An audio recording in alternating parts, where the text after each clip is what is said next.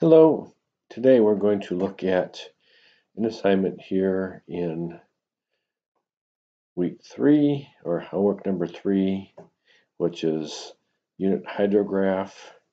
So this is for sewer and water systems. And down over here it talks about unit hydrograph and using a spreadsheet, develop and plot a unit hydrograph for a drainage basin of 3.5 square miles. And with time of concentration 120 minutes.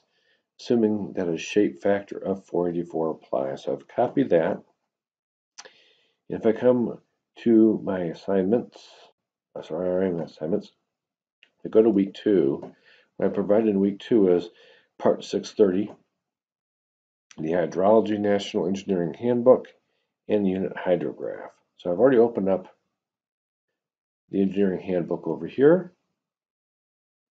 And what I'm going to do now is open up the unit hydrograph.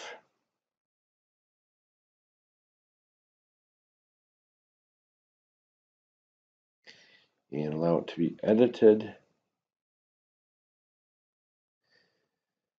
So I'm going to do now is, I know that I want to develop a unit hydrograph for, it's only going to be 3.5 square miles.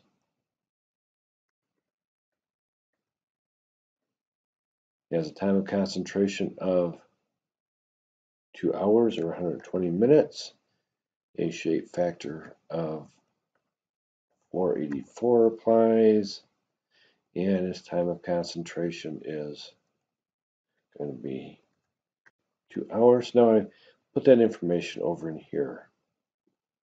So now I'm ready to begin the homework problem, because if I come back and look at under my assignments, it says use spreadsheet, develop a unit hydrograph plot, which I've got now. Here's all my information I just transcribed. In week 2, I have just taken this spreadsheet and I have this engineering handbook. Now, the first thing that you'd want to find out, well, what the heck is a unit hydrograph? We've talked about this in class, but a unit hydrograph is really a pretty simple concept. It's the hypothetical unit response of a watershed in terms of runoff volume and timing to a unit input of rainfall. It could be defined as the direct runoff hydrograph resulting from one unit, which is either going to be a centimeter or 1 inch of effective rainfall occurring uniformly over that watershed at a uniform rate. So we're going to be doing with the English system, so we have 1 inch of rainfall, and that's going to give us what the response is. So it's a watershed, which we've defined for our problem is going to be 3.5 square miles. It has a shape factor of 484, time of concentration of 2 hours. So I've defined our hydrograph and watershed a little bit. So if I come back over here to the engineering handbook, I have over here is these are the higher numbered hydrographs for the unit hydrograph. This will be like 500, 550, 600. And this one will be lower numbered ones. They have different responses to the amount of water that's going to flow out of them through the point that we analyze the water flow. This has a area of 4.6 square miles, same as this one, and a little bit different time of concentration, but it's going to give us differing shapes of the hydrograph because we have different shapes for the watershed. Now, this is on page 13, but if I come back over here to page 12, I have now is the unit hydrograph at table 16-1 at peak rate factor of 44, shape factor of 44. So that's what we're going to be doing. Now, if I wanted to do the ones with the other shape factors, I could come all the way down here to the bottom portion of it. Here's a shape factor of 600. This one is 550, and so on. Now over here, if I go back to my graph I have up here, I have my time to time of peak. I've sliced the time units up. And I'll come back here, is that now I have for time of peak of 0, of 0.1, 0.2, 0.3, 0.4, 0.5, etc. So now if I look at here's my time to time of peak ratio of 0.2, and it has a factor of 0.0108. And here's 0.0108. That is for a shape factor of 600. But I'm changing that now, so I'm going to make it for a shape factor of 484. So what I need to do are a few things. Is coming down over here, here's my time segments that I have over here, slicing that up. I'm going to change that from 180 to 120. That's my 2 hours. Now I've already started to change my graph. You saw some changes taking place. Over here I have my peak flow is based on this equation, or over here is another equation that's equal to, but now I have it 484. That 600 would have been the shape factor. Now it's the area over time to peak. So I'm coming over here and putting in the right factors. Now 600, I'm changing that to a shape factor of 484. And now instead of a flow area, watershed of 5 square miles, it's going to be 3.5. I've changed it to 3.5. I hit enter, and now I've got all this information is changing. So now what I need to do is start to change these over here. My slices of time are going to still be 0, 0.2, 0.4, 0.6.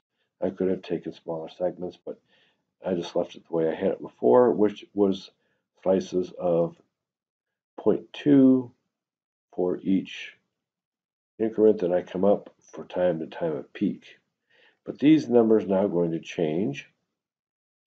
So what I'm going to do now is I'm going to come back to my handbook. I have to go back up to my table for 484, which is going to be way up here at the top.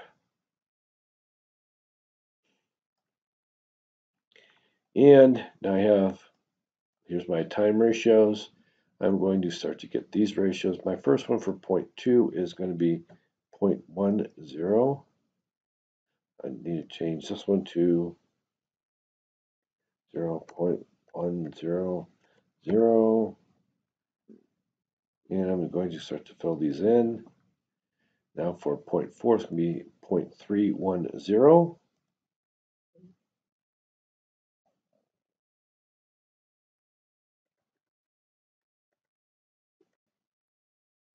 And you can see this is going to start to change.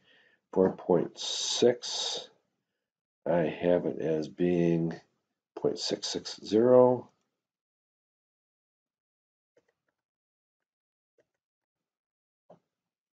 Next one is going to be for 0.8. And at 0.8 over here, I have 0.930.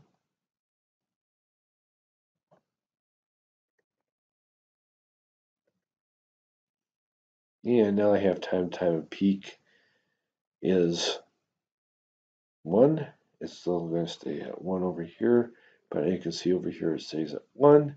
That's on the upward swing of the hydrograph. Coming down, come over here to 0.2, which is going to be 0.930. 930. And for next one is going to be 1.4.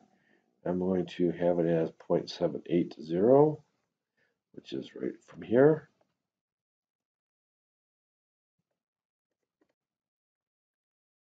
Oops, 780. And you see as I do that, this is starting now to change my hydrograph. I'm going to be at 1.6. It's going to be 0.56.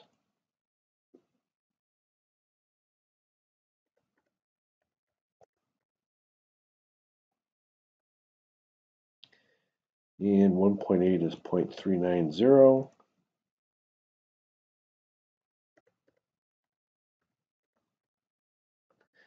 And then I'm going to come over here to 2, which is now going to be a different number, which is 0.280 right here.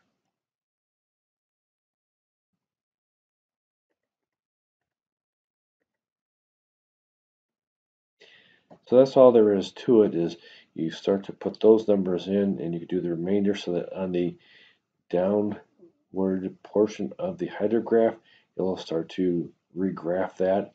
And now you've made a unit hydrograph, which is for 1 inch of rainfall over a drainage basin of 3.5 square miles, time of concentration 120 minutes, with a shape factor of 44. So if we come back to our engineering handbook, the